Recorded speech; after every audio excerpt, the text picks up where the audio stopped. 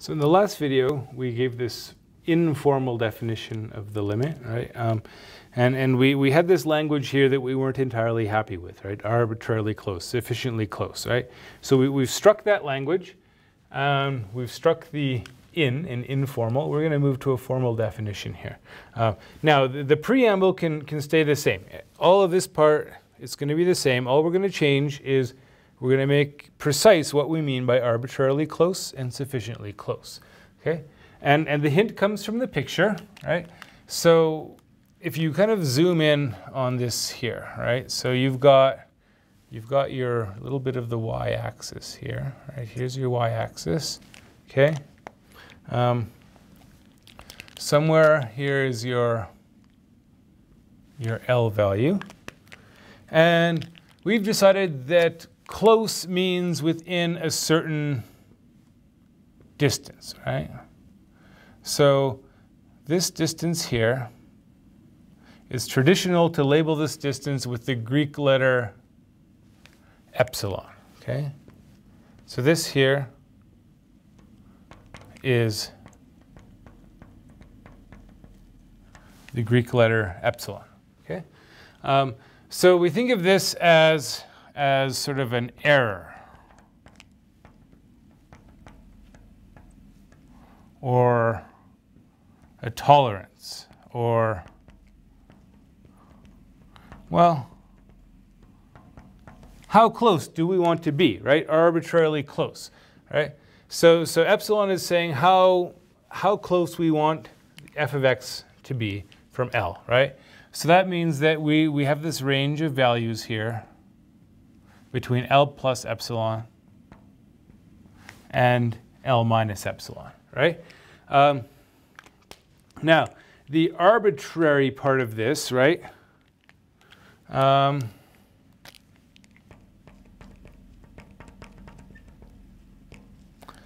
how do you handle that? Well, like I said, if we're playing this game where I want to get f of x in this range, and you get to tell me how close, right? So you get to decide how close. So the arbitrary is no matter how close you tell me to make it, I can pull it off, right? So it means that we need this to work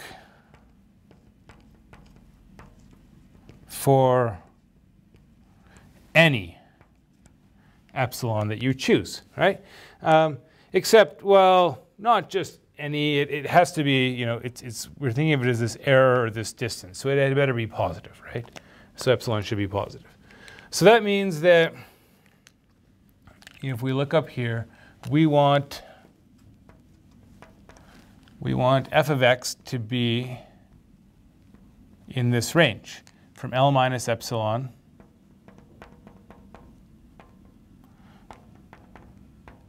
to L plus epsilon. Okay. Well, we can rewrite this a little bit. If we subtract L from all three parts of the inequality,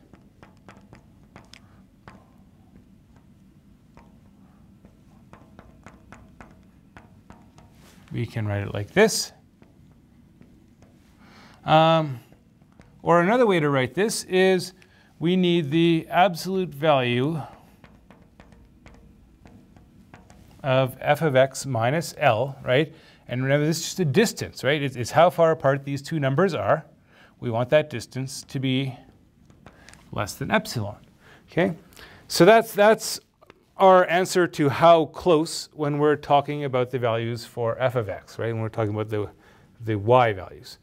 So now you have to come up with the same answer for the x values. So down here in the x range, right, you got the same thing going on. You've got C is sitting here somewhere, and there's some range of values that we got from here. Now this range is not necessarily symmetric, right? If we made this symmetric, it doesn't follow that this is going to be symmetric about C, because our function might grow faster on one side of C than the other.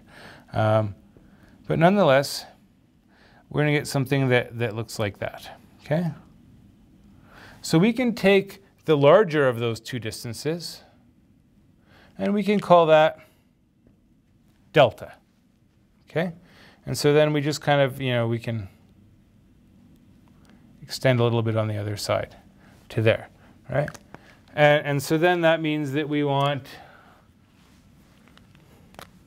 so we have this delta here, and let me tell you that delta, so again, Greek letter.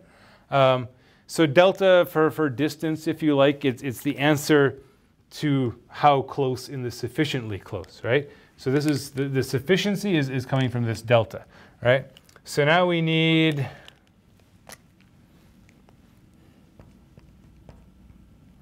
so given this range for f of x, we need x to be between c minus delta and c plus delta. Ah, I said something wrong, didn't I? We don't want to take the bigger of the two distances. We want to take the smaller. We want to take the small one, right? We want to make sure that we stay within this range. So that would let us go out. No, we want to be in, right? So delta is the smaller of the two gaps on either side of c. So as long as x is between c minus delta and c plus delta, well, then if I choose an x value in that range, I'm inside this interval, and so my y value is going to be inside that interval. That's the game, okay? And again, we can rewrite this similarly to what we have up here as saying that the absolute value of x minus c is less than delta. Now, remember that we don't want to let x equal to c. And one of the ways we can guarantee that is to say, well, that means this difference can't be 0. So we want that absolute value to be bigger than 0 but smaller than delta, right? With those restrictions in place, we can make this work. All right, so now we're ready to state the definition. We have all the ingredients, right? So what the definition now says is that the limit is L, and we write it like this: the limit as x approaches a of f of x is L. This means that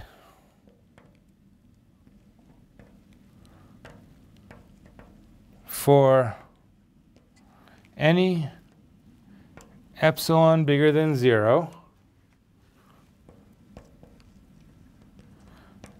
there exists a delta bigger than 0 such that for all x, if